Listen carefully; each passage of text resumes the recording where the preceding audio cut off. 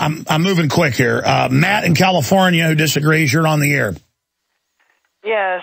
I've been subjected to listening to you from my brother-in-law for about a week. And I can't say that I can disagree with everything you say exponentially. Even if you were right about all of your paranoid rantings, I couldn't get behind you because of your anger. You're just such an angry person. You're scary. Yeah, you bet, buddy. I am scary. Absolutely. I got red blood. I like my wife. I like freedom, God, guts, and guns. You better believe it. But let's expand on that. You said, paranoid rantings. Sure.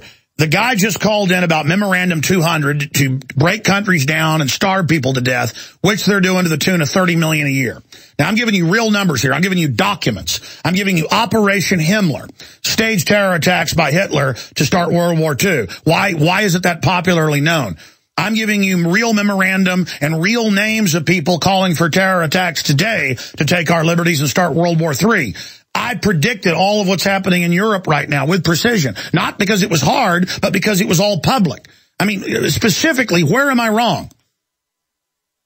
Listen, the thing about it is that it's wrong in that I don't feel I have as much in common with you bitter clingers and you gun toters as I would with if we had a foreign occupation. I would have more in common with a Russian or a German troop on the street. I'm not afraid of progress. You're trying to say that we should dismantle the government? People, do you realize they can't go backwards, that people need this system?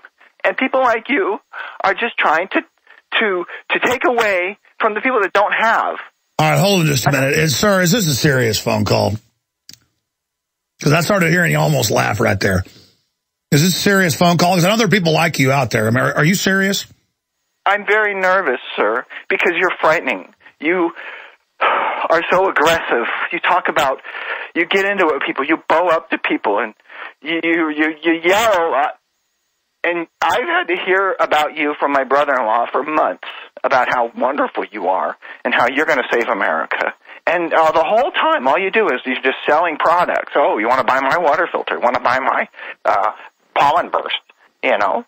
Yes, I believe that America needs to progress forward. And the thing is, I'm hoping that we actually have our current president for life, because we need to keep progressing forward. If we take a step backward into the evil ways of Romney, or worse yet, Ron Paul, good God, it could all fall apart. All right, I appreciate your call. I don't think that's a serious call, but I have heard people like that, so it might be. He did attack me for selling things. Let me explain something.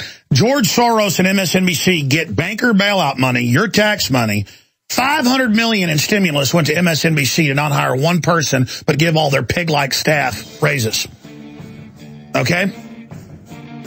The high-level pig-like staff. I sell products I believe in to self-finance, and that's supposedly a bad thing.